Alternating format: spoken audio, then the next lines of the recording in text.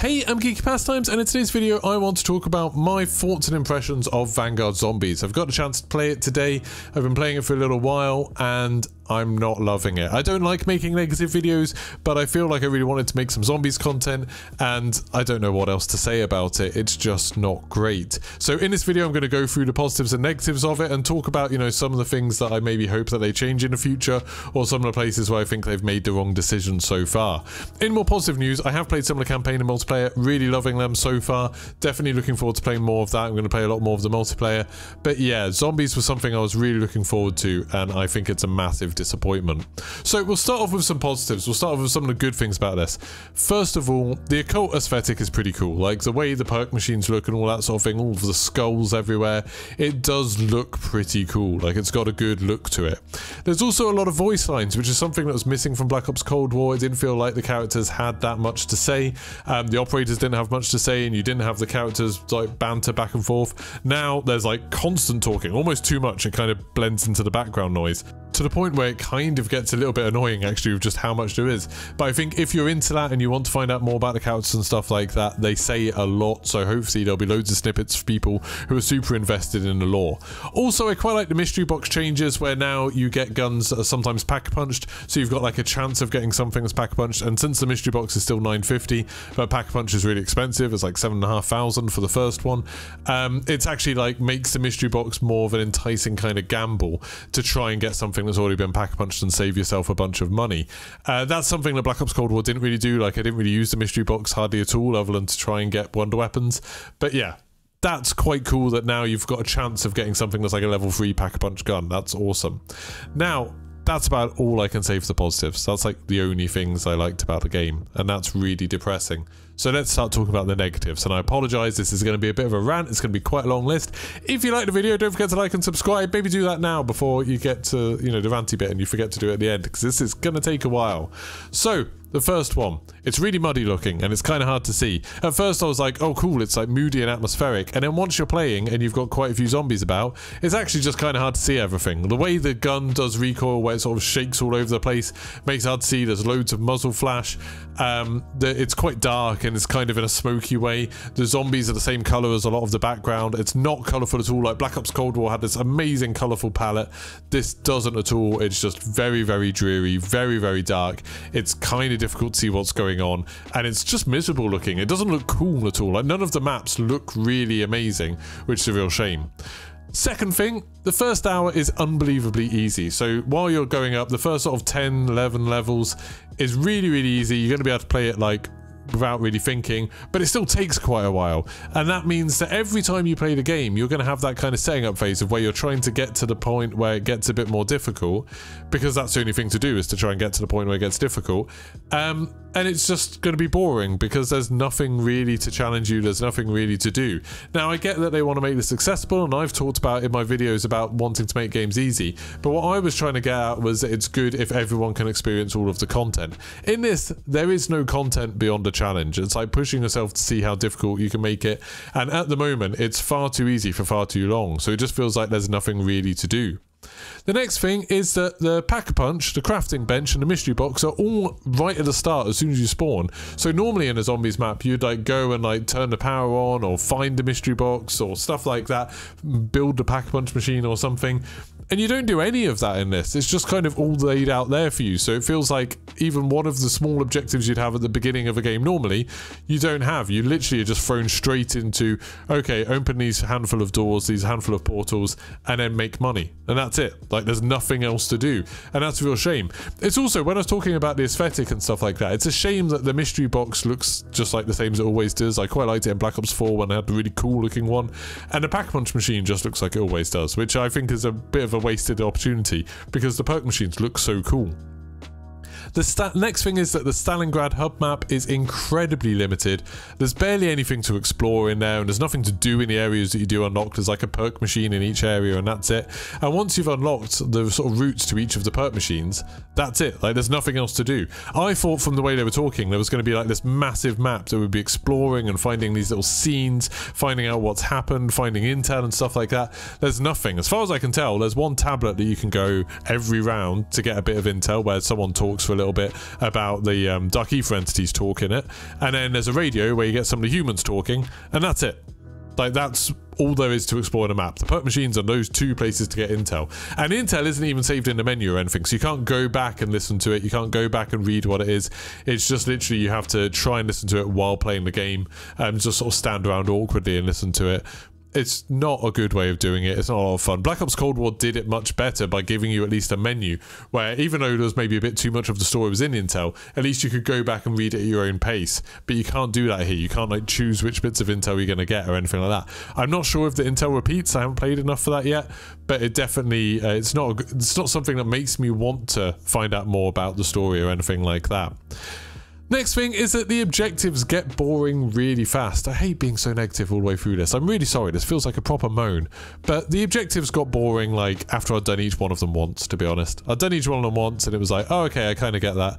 And then it's like, now you do them again, now do them again, now do them again. It's like before I'd exfilled for the first time, I was already sick to death of the objectives.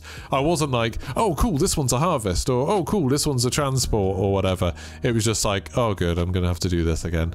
And like all of them are just kind of dull. They're all very, very basic. They're all very, very simple. There's no cool like things to do in them. It's just tedious. Like at least in Outbreak, some of them had some like cool different things, like cool different challenges in them.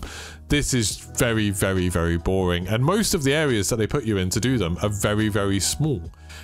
So when they said, oh, sometimes you'll be in like 2 parts of a building, or maybe sometimes you'll be in a corridor, more often than not, you're just in the corridor pretty much. And it's just very, very boring play spaces that all look kind of the same. Speaking of that, the maps are just not interactive. Like you've got the, in Shinonumi, you've got like the flogger area. You can't use the flogger, of course. You can't do anything with it. There's not the destruction in the maps that you see in multiplayer and stuff like that. Or if there is, I didn't notice it. And I suppose you don't need to take cover as much. It's not as useful. There's just nothing happening in the maps. There's nothing interesting going on. And it feels like everything's kind of been very haphazardly put there. The perk machines just look awkwardly placed. And zombies just come out of portals like in walls and stuff. They just come out of random places. It seems really, really bizarre. The next bit is that whenever you're teleporting to these maps, because every time you open a door, you're going to have to go to a portal and then go to an objective somewhere. Every time you do it, you have to go through a load screen. So this was a little bit annoying in Outbreak, but at least in Outbreak you're only doing this every like 6-7 minutes. If you're trying to go through the Anfang quickly, you're going to be doing this all the time, and you'll end up spending a huge amount of time just waiting for portals, just waiting for your friends to accept portals, then waiting for the portals to load. Me and a friend were playing it on Xbox Series X, still taking ages to load. It's not like we were playing on like old hardware or anything like that. It's just taking a long while, even if you're loading into the same map.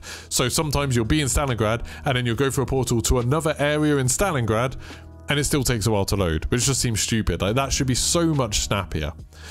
Next problem, which is probably one of the biggest ones, is that there's nothing really to work towards. Obviously we knew there was no Easter egg, that was a big disappointment, but I thought, oh, maybe it'll be fun to do like some of the cool challenges, maybe it'll be fun to like see how far you can get and all of that kind of thing.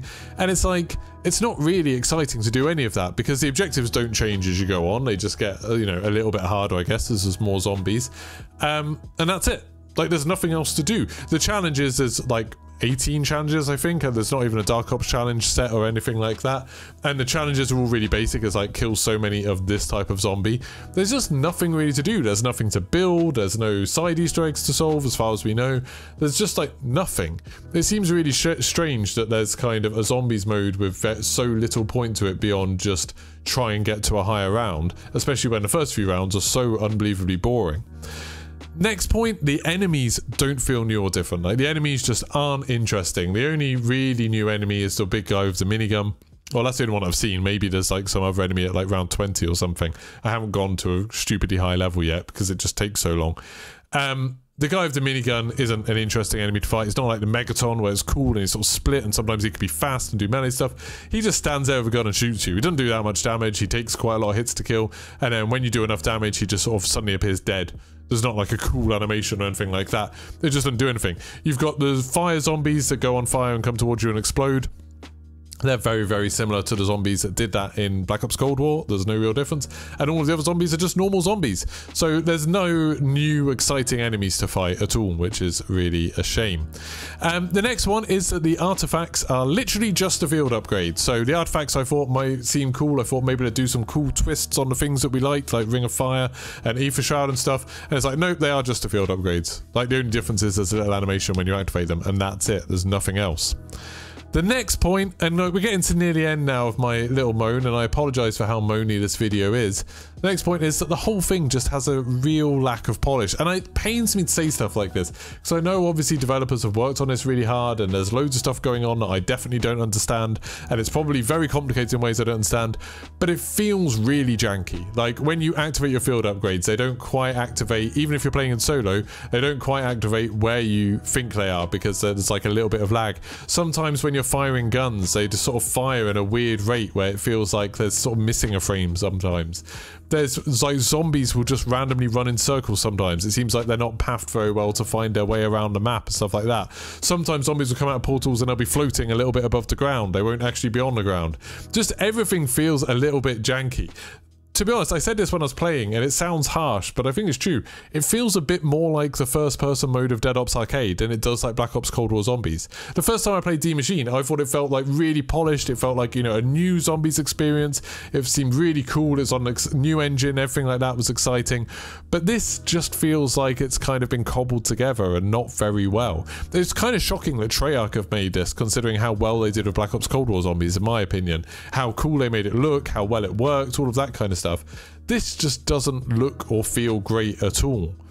And then my final point, my final negative about this is that from what they've said in an interview with GameSpot that was very good, and from what they talked about on their blog, they're not really planning on giving us anything new for months. We're going to get some new objectives and new artifacts. I'm guessing the objectives and artifacts will probably be quite similar to the things that we already had in Black Ops Cold War Zombies.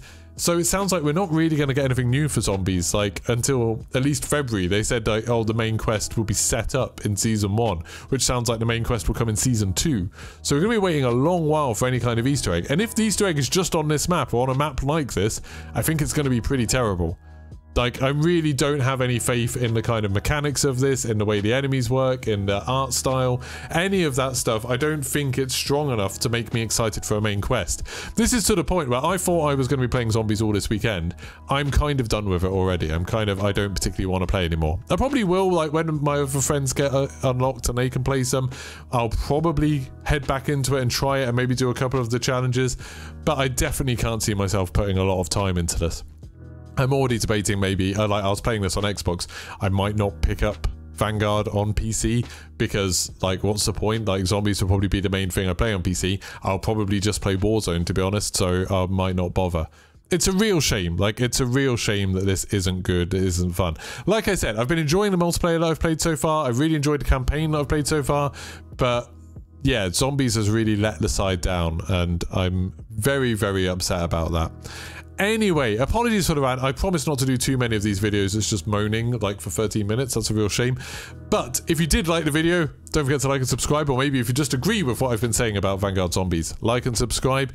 And make sure you turn your notifications on. There's going to be a lot more videos coming about, like, Battlefield 2042, Halo Infinite, Forza Horizon, Riders Republic, lots and lots of good stuff, normally a lot more positive. And I will be doing stuff for multiplayer and Call of Duty, and obviously Warzone with the new map. There's going to be loads of stuff like Easter eggs and stuff. There's actually, I just put a video up this morning of some new Easter eggs in Warzone, so go check that out. Thank you very much for watching, and goodbye.